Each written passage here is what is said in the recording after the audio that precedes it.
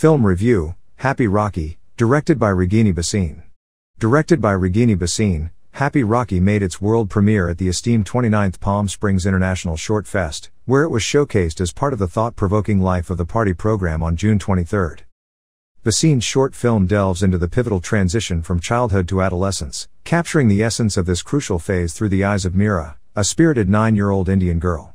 The narrative unfolds during the joyous celebration of Rakhi Bhasin, where Meera's relationship with her brothers is put to the test as she embarks on the journey of womanhood. The film opens with Meera engaged in an innocent game of freeze tag with her siblings, blurring the lines of gender-specific play. Bhasin portrays the carefree nature of childhood, highlighting the universal aspects of youth that transcend societal norms. However, as the Rakhi Bhasin festivities commence, Meera's first menstruation disrupts the proceedings, staining her attire. Overwhelmed by shame, she grapples with the decision to conceal this natural occurrence, determined to protect both the sanctity of the ceremony and her brother's honor. Rakhi Bhasin, a cherished Hindu tradition celebrated throughout the Indian subcontinent, serves as a symbolic backdrop for the film's exploration of support and acceptance of responsibilities.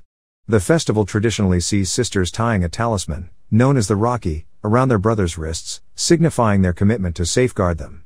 In this context, Meera's brother becomes aware of her predicament, yet instead of upholding her honor, he unwittingly compromises it.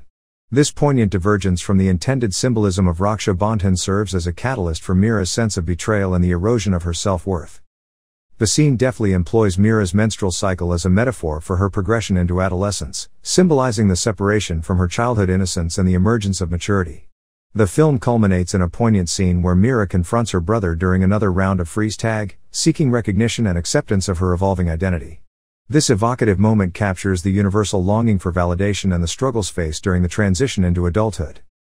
Happy Rakhi embodies a distinctively feminine perspective, driven by the vision of director Ragini Bhasin, who weaves layers of gendered experiences into the narrative.